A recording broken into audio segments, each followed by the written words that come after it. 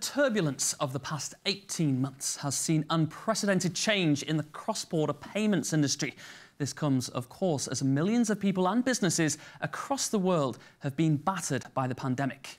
Well, in China, two big developments have emerged in cross-border payments, with foreign payment companies focusing on the country's payment market and an emerging picture of the potential future directions for different unlicensed companies. Let's talk now to Cheng Jie, Vice General Manager and CIO at Chouzhou Commercial Bank, for more insight into these trends and opportunities in China. It's very good to see you. So, in your opinion, what are the trends in cross-border payment industry? What are you noticing? Well, I believe there are two trends regarding China cross-border payment industry. The first trend is foreign institution is focusing on cross-border payment industry. In 2019, PayPal acquired 70% share of domestic payment company Guofubao Information Technology Company through PayPal Information Technology Shanghai Company. The acquisition has been approved by the central bank, and PayPal has become the first foreign institution to enter China payment market. The second trend is that there will be different future directions for different unlicensed companies. After the central bank suspended the application for payment license in 2015, it's very difficult for payment companies to apply payment license in China. For small and medium-sized non-licensed payment institutions, due to their own size and income constraints, they lack enough funds to support their license purchasing. So, the future direction for those institutions is likely to be transformation. Cheng, when people talk about cross-border payment, blockchain technology is being constantly brought up in connect with this subject. What is your opinion on blockchain technology? Okay. In recent years, China has been promoting the blockchain technology with the characteristics of shareage and distributed architecture.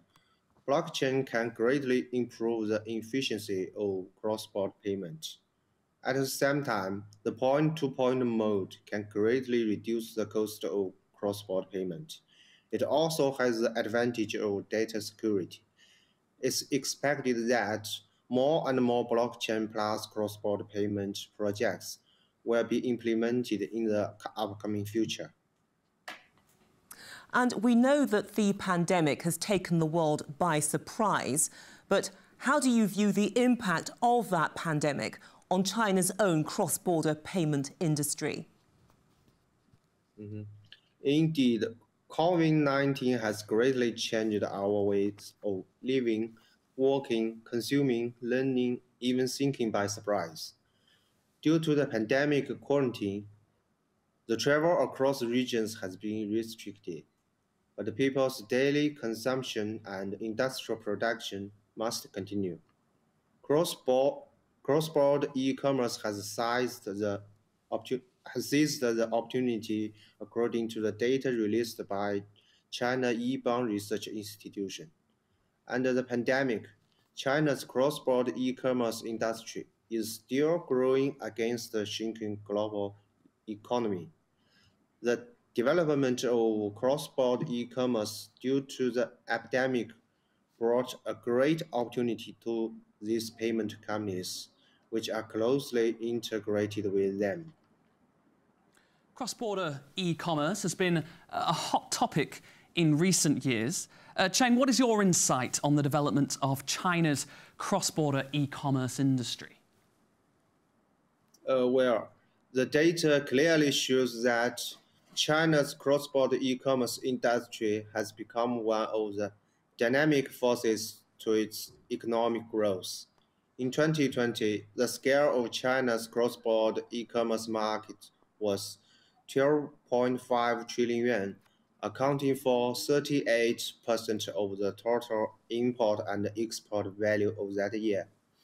It's estimated that the scale of China's cross-border e-commerce market will continue to grow this year. So I believe that China cross-border e-commerce industry have a very promising future. And as China's cross-border e-commerce industry is constantly changing, what kind of influence do you think it's likely to have on the cross-border payment industry? Well, the development of trade value will lead to the development of finance activities. Under the influence of the pandemic, cross-border e-commerce has shown an unstoppable development momentum, which also provides great development space for cross-border payment companies, which are closely integrated with it. The cross-border payment companies are already working with e-commerce platforms, and as they progress with their cooperation, it will result to the innovation of more effective, competitive, and secure payment solutions. You mentioned that the e-commerce industry has brought opportunities for cross-border payment companies. Are there any other industries that you see might bring the same opportunity for cross-border payment companies in the future? Okay. Yes, besides the e-commerce industry, we noticed that traveling abroad and studying abroad have become two major cross-border consumption forces. China is the world's largest source country of outbound tourists and tourism consumption. In terms of studying abroad, according to the data of Ministry of Education, there is a trend of younger students to study abroad in recent years. So the market demands in these two industries are very significant. Unfortunately, with the spread of the pandemic worldwide, the global tourism and study abroad markets are severely damaged. However, the pandemic will not have a fundamental impact on these markets. It's expected that in the upcoming future, the tourism and the study abroad market will gradually recover and further bring greater development for the cross-border payment market. And Chen, it does appear that a lot of Chinese companies are starting to set up their bases outside China. But do you think that this might bring more opportunities for the cross-border industry as well? Yes, I believe so. As a world factory, China has gained a lot of experience during the course of its development. China now has sufficient capability in product design, producing, and distribution fields. While this brings us a competitive price advantage, it also delivers satisfactory to the product's initial design, quality, and customization. Besides exporting the physical products, China has been exporting its cultural and financial products as well. In recent years, China has issued a series of policies to support companies to go out. Therefore, more small and medium-sized enterprises take overseas markets as their strategic goals and seek new business opportunities. At the same time, major payment companies also provide comprehensive support for small and medium-sized enterprises.